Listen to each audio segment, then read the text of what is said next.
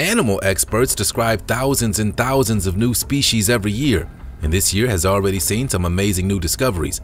There have been newly described species from nearly every continent. Sometimes these creatures are completely new ones that have never been studied by scientists before. Other giant squids have been caught in the Japanese seas, including this one in January 2013. And sometimes it's a case of a species and its subspecies being examined more closely. As you're about to see, we can learn a lot from our animal friends. 15 Strangest Creatures Recently Discovered Part 2.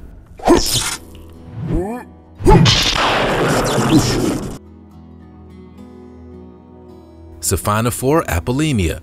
Believe it or not, these weird creatures are related to jellyfish.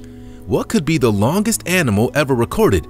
A weird and wonderful sea creature 150 feet in length has been caught on video for the first time by researchers off the coast of Australia.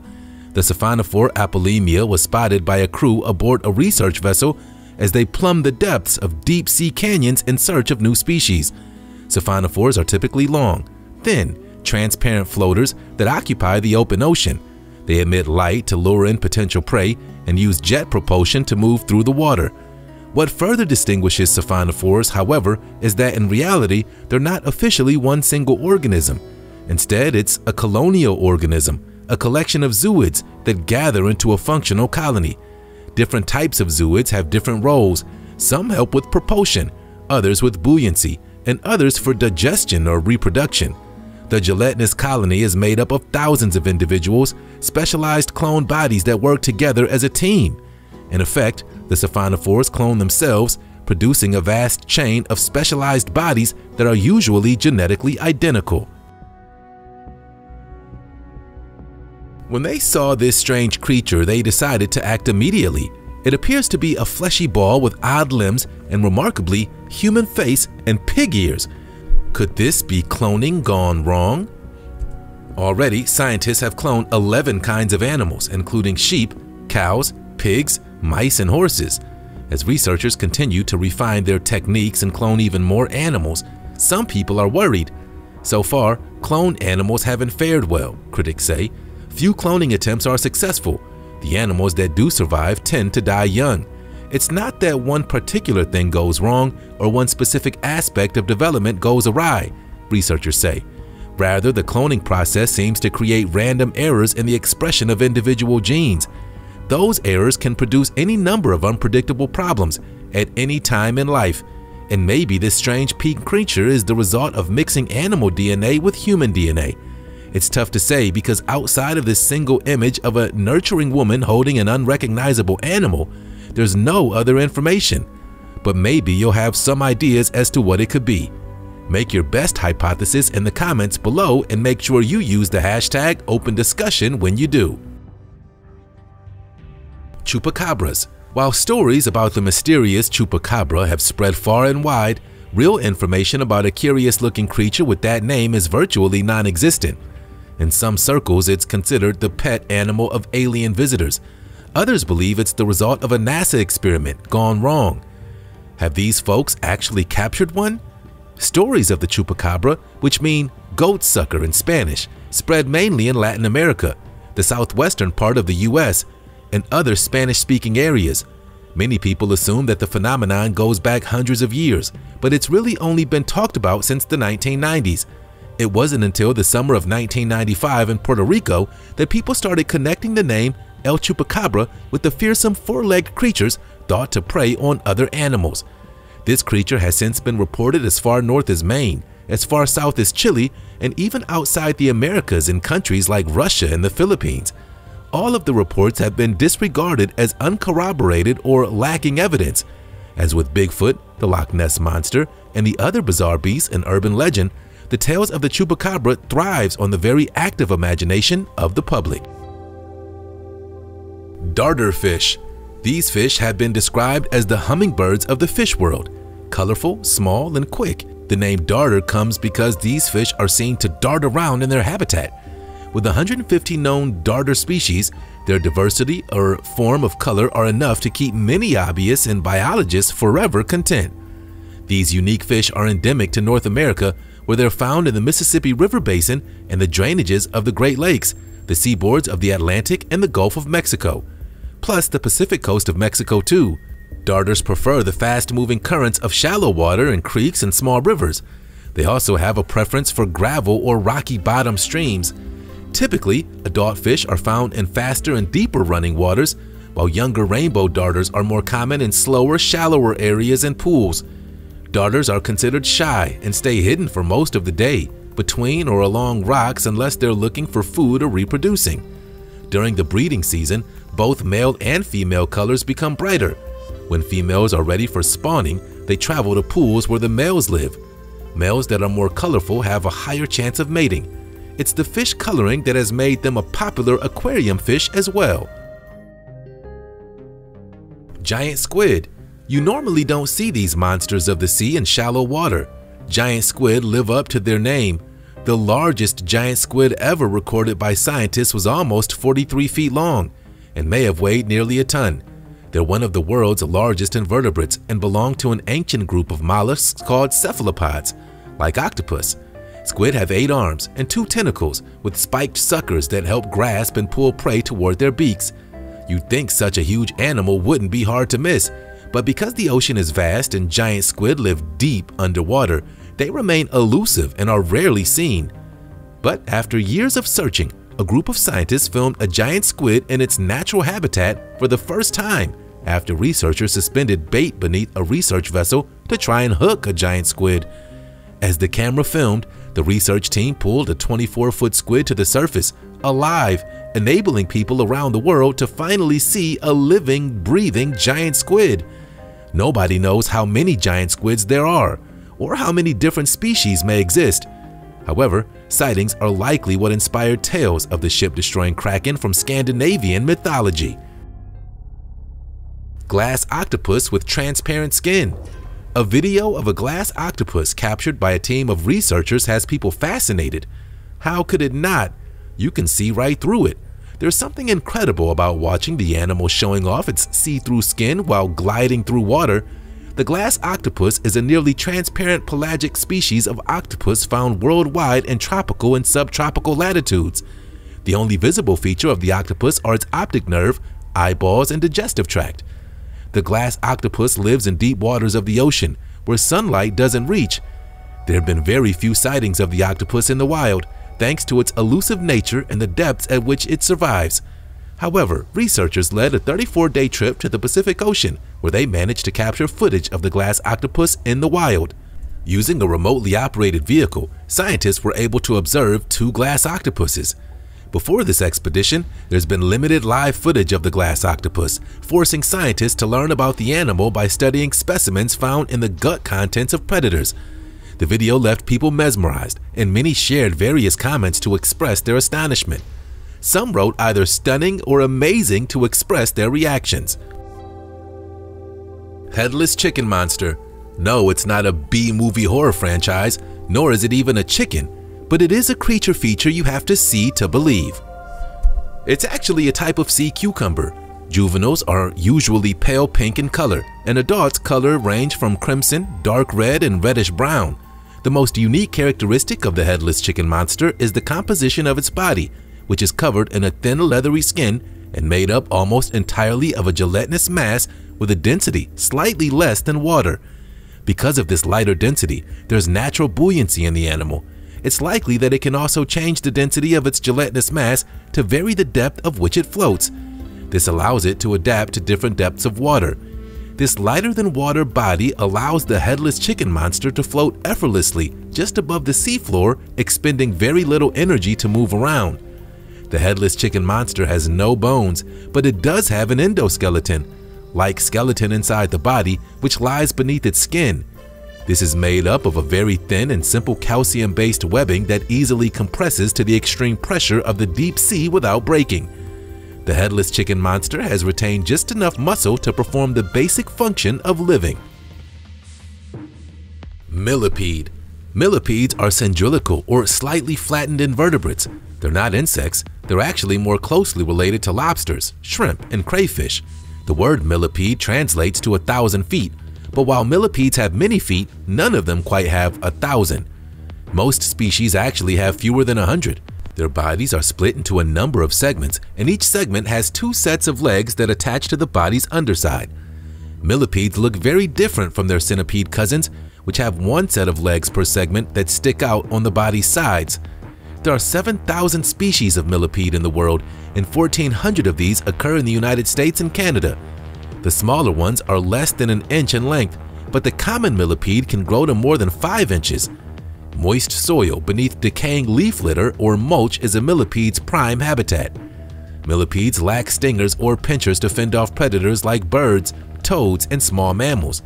Instead, they rely on their hard exoskeleton as the first line of defense.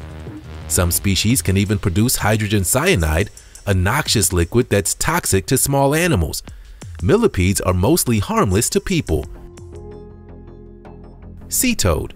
Sea toads are among the more unusual fish occasionally observed.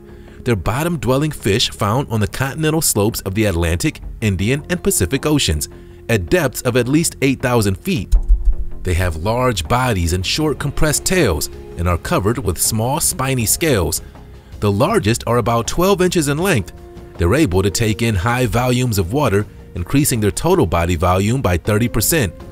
They're popular subjects for underwater photographers because of their unusual shapes and colors, and because they rarely move. They have a lure on their snouts, often on a long stalk, that they use to attract small animals that they eat.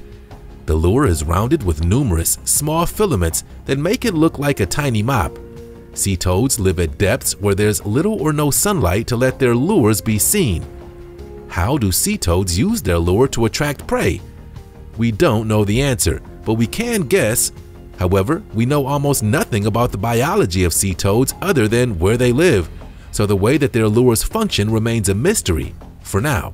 Sea toads are mostly sedentary fish and rely on a more opportunistic way of hunting where they prey on anything within reach. Platypus. At a glance, it looks like a hodgepodge of animal pieces stitched together.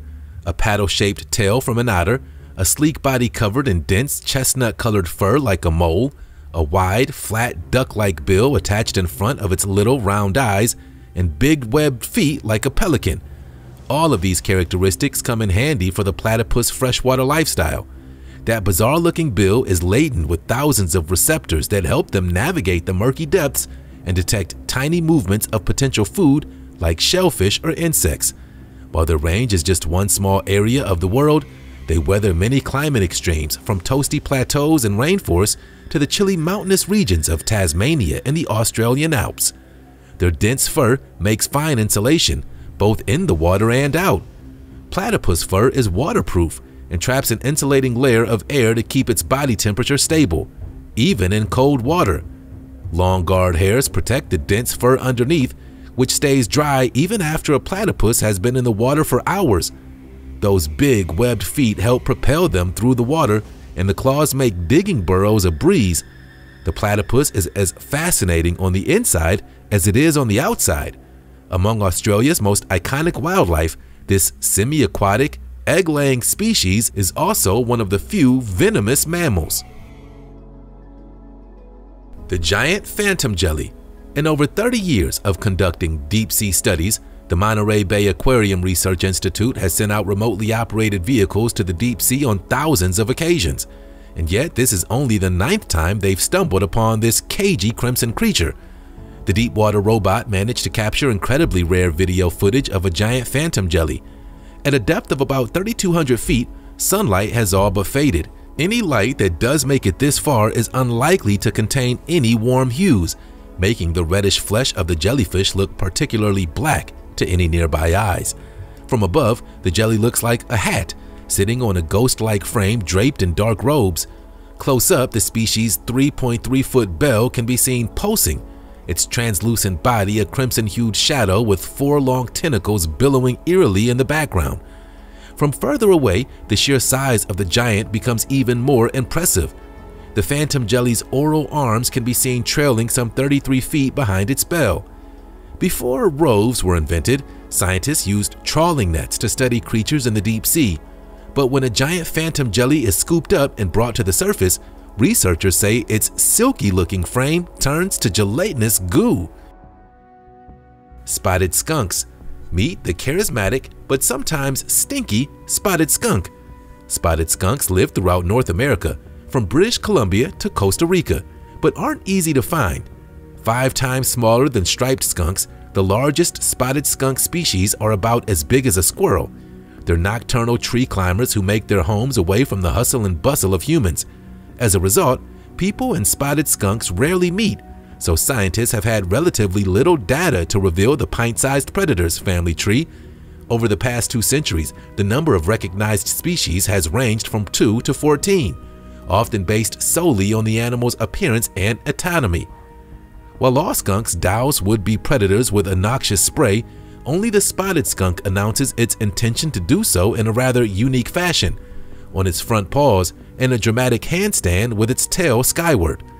The acrobatic posture makes the spotted skunk appear more than twice its size, potentially discouraging an attack. Spotted skunks can walk in this position and even stamp their front feet to seem intimidating. And if a potential predator still doesn't get the hint, the skunk will drop back to all fours and spray with remarkable accuracy. They're able to hit their target from up to 12 feet away. Giant sponge crab. The sponge crab is not often seen due to its nocturnal habits. During the day, they hide in crevices or holes and are usually only seen at night. As their name implies, they decorate themselves with a piece of poisonous sponge, which they trim off a live sponge. The poisonous sponge acts as a deterrent to predators. This behavior is known as aposematism. If the sponge is removed from the crab, it will immediately attempt to obtain another piece. The rear legs are adapted to hold the sponge onto the body. The size of the sponge varies greatly, and some crabs appear to be better than others at trimming the sponge to fit them. Because they change the carapace at regular intervals, they need to redecorate themselves with a piece of sponge every time the carapace is changed. The crab has a widespread distribution in the Indo-Pacific region. Its range extends from East Africa and the Red Sea through the Malay Archipelago, south to Australia, north to China and Japan, and as far east as Hawaii and French Polynesia. It's mostly found in shallow waters, with the deepest record being 367 feet. Sponge crabs are usually only seen at night. During the day they hide and are well camouflaged. When found, they'll usually scurry away or seek shelter. Leaf-tailed gecko. With the ability to grow up to 6 inches in length, these creatures possess an incredible camouflage that allows them to blend right into their forest habitats. Madagascar's mossy leaf-tailed gecko can scatter their shadows, making their outline nearly invisible to predators. One of the facts that distinguish the leaf-tailed gecko is that they have long bodies that can grow 4 to 12 inches in size. Their heads are broad, taking on a triangular shape like that of the angles in their tail.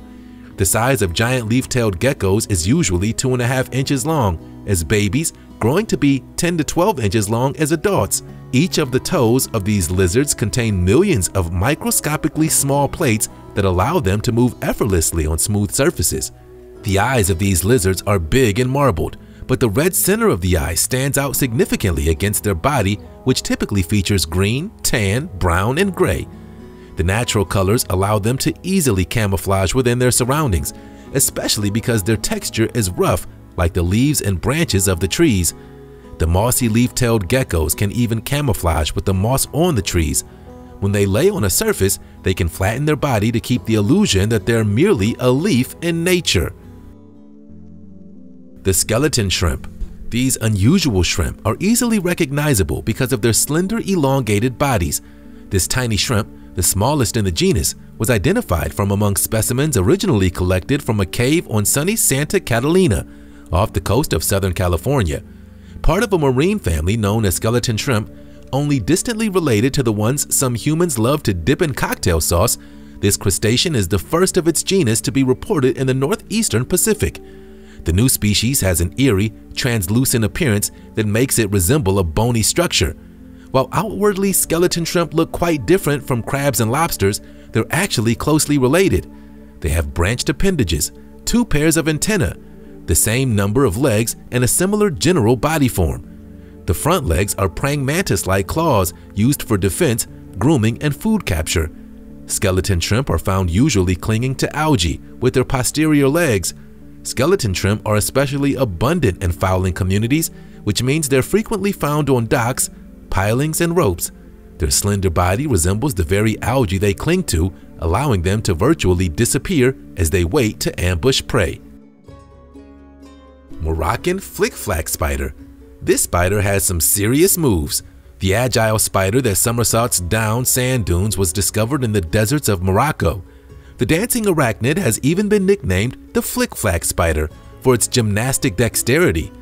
The discovery of the Moroccan flick-flack spider has influenced biometric robot research, resulting in the development of an experimental robot based on the spider's motion. The spider propels itself off the ground and moves its legs in a flick-flack motion to go uphill, downhill, or on ground level. In fact, the flick-flack moves propel the spider across the sand at some 6.5 feet per second, which is twice as fast as its walking speed. Using a series of rapid acrobatic flick-flack movements of its legs similar to those used by gymnasts, the spider is able to actively propel itself off the ground, allowing it to move both down and uphill, even at a 40% incline. It's the only spider known to use this unique form of rolling locomotion. The Moroccan flick-flack spider is nocturnal and is known to feed on moths before sunrise. It spends the hot desert days in its cool burrow in the sand, protected from the sun and predators. To protect itself from the sun and predators, the animal weaves tube-like towers in the sand that are held together by silk threads. What will we discover next? The animal kingdom on Earth is vast, so there's bound to be more creatures out there that we had no idea existed. That's the exciting part about the world we live in today. So, like and subscribe. There's more to discover coming right up.